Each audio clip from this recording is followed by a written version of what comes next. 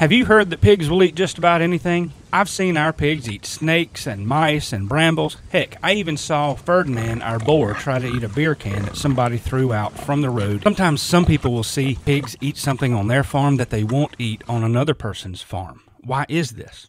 Some foods pigs instinctively know that they can eat. All the pigs we've ever gotten have eaten acorns. However, many of them would not eat hickory nuts. Many pigs are taught from their mother what they can eat, but big pigs can teach the others what to eat as well. For example, we've never had pigs that would eat brambles and briars. However, when we got these new Berkshire sows, they ate the brambles and they taught the other pigs to eat them as well. Then our pigs taught the new pigs to eat chicory. It's almost like a multivitamin. This sow here hunts it down in the new paddock, and then this Berkshire sow that had never eaten it before learned to eat it too. This is one of the reasons why we keep our piglets on their mothers longer, but we also try to keep larger pigs with smaller pigs